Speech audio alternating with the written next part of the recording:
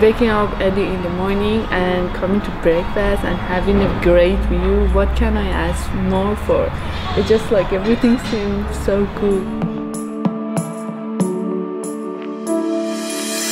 In the previous episode, we rented a car and drove to this beautiful hotel, which is almost empty because of the pandemic.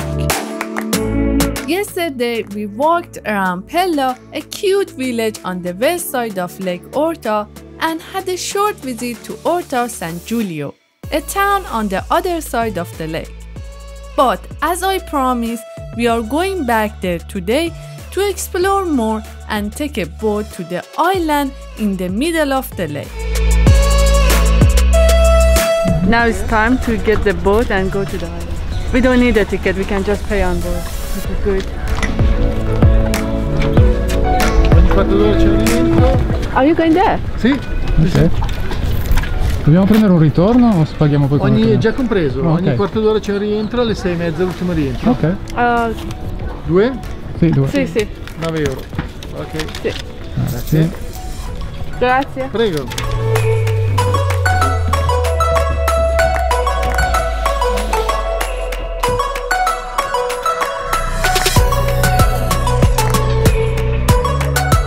Isola San Giulio is only 400 meters from Orta San Giulio's waterfront. There are frequent ferries which cost only €3.50 for a return trip to the island. Now we are in the island and you don't see probably, but I'm smiling. It is a common belief that this little island has been inhabited by snakes, dragons, and monsters before San Giulio landed on it in the late 4th century. The saint founded a church where he later was buried in. The church and the island are named after him. This narrow street which goes around the island is called Via del Silenzio e della Meditazione, which means the way of silence and meditation. It's so cool because here when you walk, you see a lot of inspiring phrases, and one of them, I think it was my favorite, walls are in your mind. This one is accept yourself, grow. We went around the island completely and now we are doing it again. The island is not big and it's just one path and around the island you can just follow that. Now we are going to take some photos for Instagram.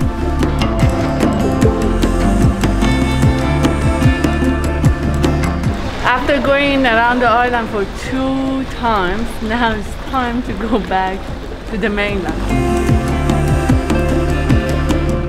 Excuse me, this one goes to Orta, yes. Correct. Thank you.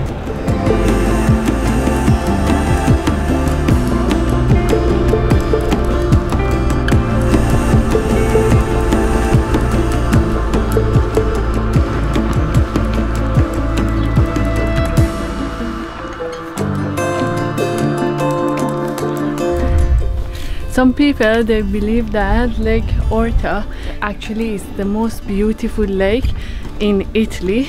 I don't know if it is the most or one of the most, but I know it's so beautiful. Now we are walking to one of the UNESCO World Heritage Sites. It's a bit hot and climbing up, I can't even breathe, and climbing up it makes it harder.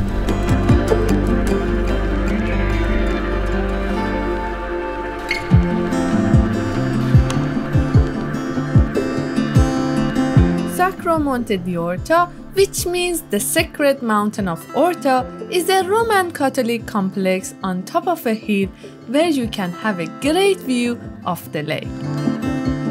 You can walk from the town center of Orta San Giulio to visit this beautiful site. Now we are driving to another town to have lunch, and still we are around the lake. We just want to see as much as we can. We are in Omegna town and we are going to search for a restaurant. It's a cute town.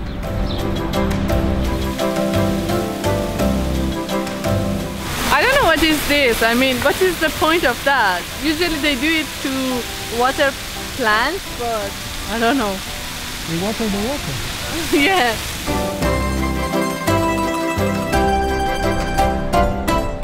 We found a great restaurant with the view. We are not exactly next to the lake, but we have the view of the lake, and the food is what I wanted, salad because it's a hot day, and I love it. And I like tuna. And Bruno went for carbonara. Omegna is a small village in the north of Lake Orta, and it is home to 15,000 people. It is one of the most beautiful villages in the north of Italy. We really enjoyed our time in Lake Orta, but it's time to leave this place. And tonight we are still here, but tomorrow we are going to hit the road again. See you later.